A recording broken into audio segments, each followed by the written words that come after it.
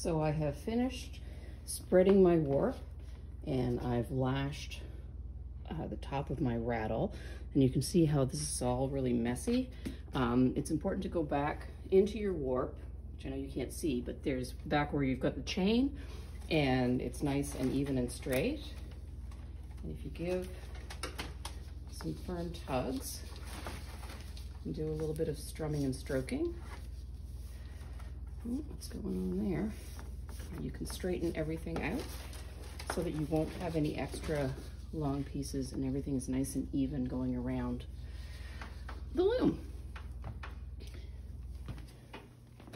So now, when I'm winding on, if you're winding on by yourself, it's important to learn how to do the tug method. So I'm gonna wind on a little bit and move my leaf sticks down, and I'm gonna very carefully and methodically start at one side and pull and strum and stroke, and I'm giving it a fair amount of tug and then pull firmly. And I'm separating them bundles according to the nails in the rattle. Pull firmly, strum and stroke, and pull firmly, strum and stroke, and pull firmly, strum and stroke, and pull firmly, and strum and stroke, and pull firmly. And I can move my leaf sticks down, and you might have to strum and stroke to move your leaf sticks down a little bit. And then I'm going to come back here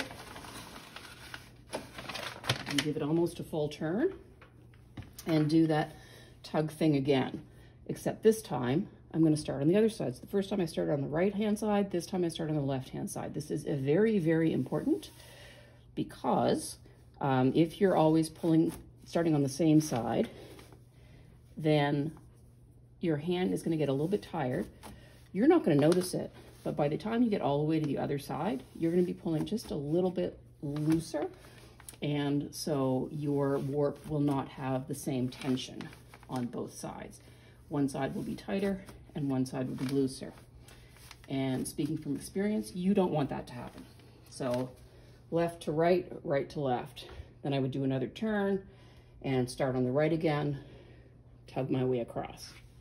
And that's the strum stroke tug method of winding on by yourself.